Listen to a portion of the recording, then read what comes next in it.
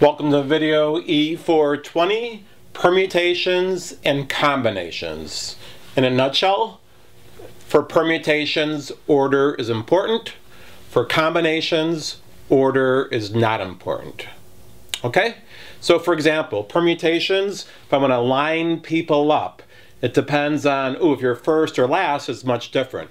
Combinations, I want to pick 5 people to be on a committee. Either you're on the committee or you're not. It doesn't matter about order. Also for combinations, I'm going to pick the 5 starters for a basketball game. Either you're a starter or you're not a starter. It's not, haha, he picked me first.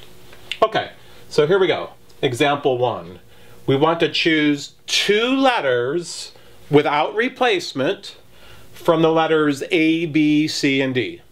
All right? And on the left side, order will matter, and on the right side, order does not matter. If order matters, it's a permutation. If order does not matter, it's a combination. And I'll have you solve this problem 3 ways: making a list and counting, doing some math, and then pressing buttons on a calculator or using the Desmos calculator. All right, so here we go. Let's make a list. All right, since I'm choosing 2 letters, I'm just going to say, let's be organized. I could go A, B,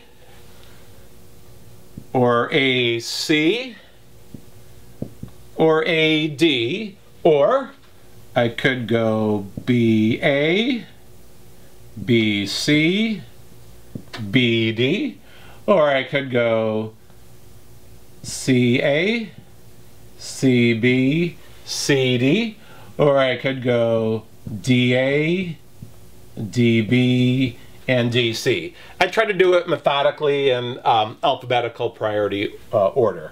So these are all different arrangements. I count them up and I get a total of 12. All right.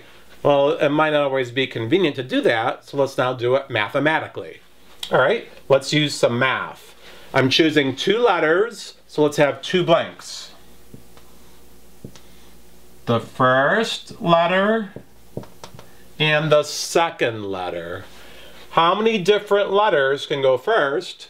1, 2, 3, any 4 of them. Now, once I pick a letter to go first, he can't then go second.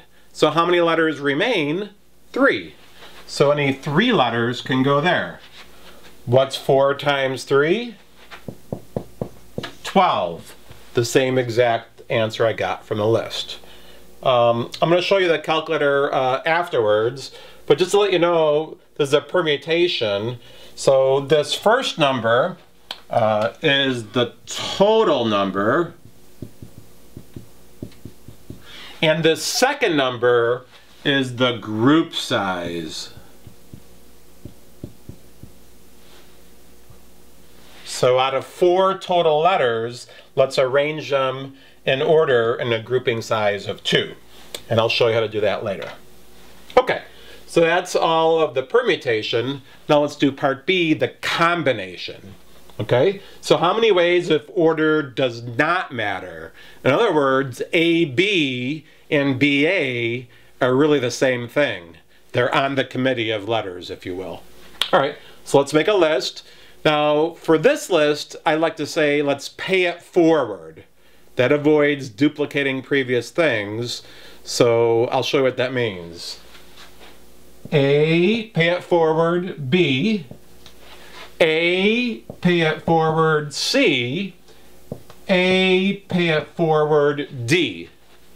Now let's start with the letter B, but let's not go BA, because I essentially have that. Let's pay it forward and go BC. B, pay it forward, D. All right, next, let's start with the letter C. Don't go CA, I've got that. Don't go CB, I've got that. Pay it forward to CD. And then D doesn't have anybody to pay it forward. D would be like DA, I've already got all that stuff.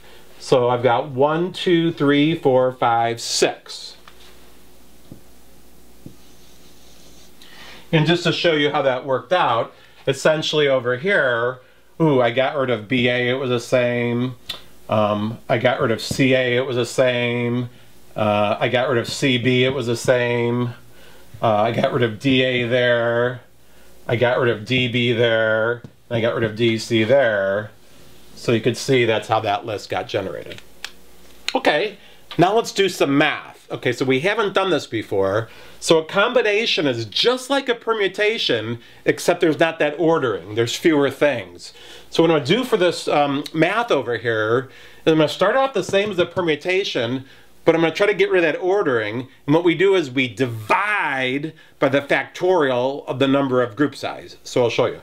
So for the math, I'm going to start out with the 4 times 3, just like I had over here. But now I'm going to divide, since I've got 2 slots, I'm going to divide by 2 factorial. And what that does is it avoids the duplication. All right, so if I do that math, I get 12, 2 factorial, 2 times 1 is 2, and I get 6, which again is the same exact answer I got from the list. And then when we do the Desmos calculator, instead of going 4P2, I'm going to go 4C2. And again, this 4 is the total number of objects, and this 2 is the group size. And again, for much of what you do on the Alex homework, you can simply just use these formulas. I just want to show you where they came from. Okay, I'm going to show you how to use desmos.com/scientific to find out permutations and combinations. So the first problem was a permutation. So what you want to do is hit function and then look for the NPR button. And then the way it works is you're going to put both numbers in parentheses separated by a comma. So the total objects was 4. We go to main and we hit 4. Then we hit comma, and then it was an arrangement size of 2. And you can see the answer is 12 right over there. Okay, now what we want to do is a combination. So if you wanted to, you could clear all that. Go back to function, go to NCR, and again, same thing. We're going to go back to main. Out of 4 objects, we're choosing 2, and then comma, and then 2, and you can see the answer is 6 right there. So there you have it, how to evaluate permutations and combinations.